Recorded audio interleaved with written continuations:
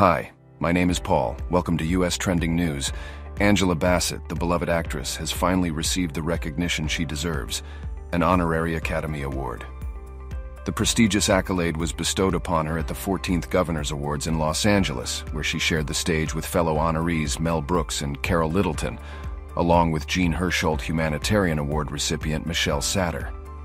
In her heartfelt acceptance speech, Bassett expressed gratitude to her family, acknowledging the unwavering support of her husband, Courtney B. Vance, and their twins, Bronwyn and Slater. She also paid homage to the influential women in her life, including her late mother, Betty, and Aunt Golden. Apologies for the interruption. If you haven't already subscribed to our channel, we encourage you to do so, and give the video a thumbs up.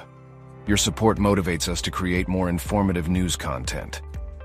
Let's resume with the news. Reflecting on the history of black actresses in Hollywood, Bassett acknowledged the trailblazers who paved the way, emphasizing the need for a future where embracing diverse perspectives is the norm.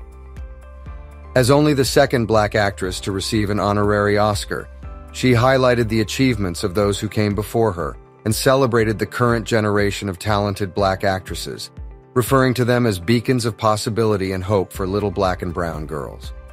With grace and humility, Bassett emphasized that the honor is not just about her, but signifies a step towards a future where embracing each other's humanity is the norm.